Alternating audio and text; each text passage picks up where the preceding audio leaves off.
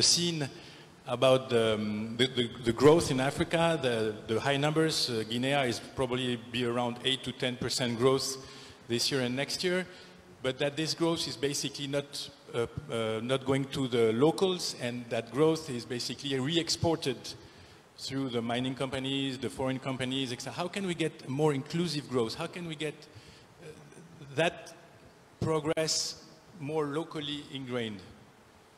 Comment on peut faire pour que cette croissance ne soit pas réexportée et qu'elle reste, How can we make sure that this growth actually is profitable? Growth. Mining sector is the main sector and which is capitalistic. All the revenue, I will say, the most of it goes to outside Africa. So how can we keep some of the revenue in Africa? That is the challenge, the main challenge. What we are trying to do in Guinea is the approach we called local content.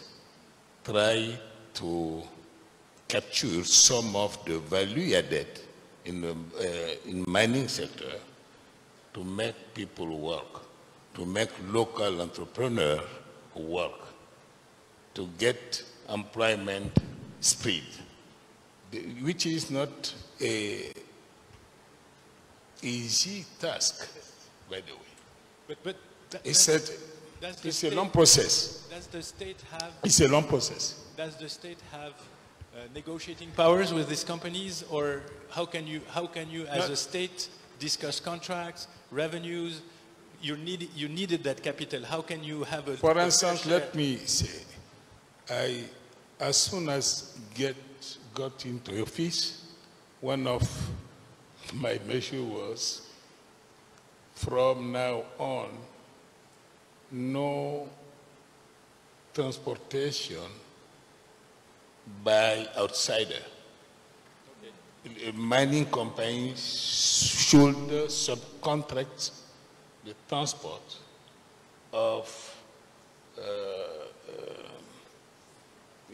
imported goods from the port to the mining site, or from the site to the port.